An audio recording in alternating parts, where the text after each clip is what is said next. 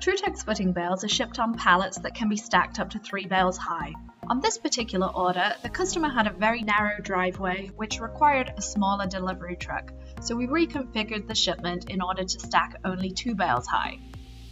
In order to move your bales individually, first start by removing the outer plastic film.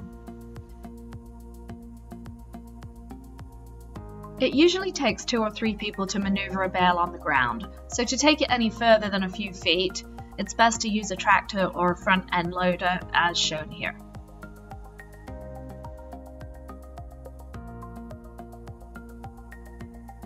In this example, the bales of footing needed to be transported from the customer's driveway into their arena, so a flatbed trailer was used in order to save making too many individual trips.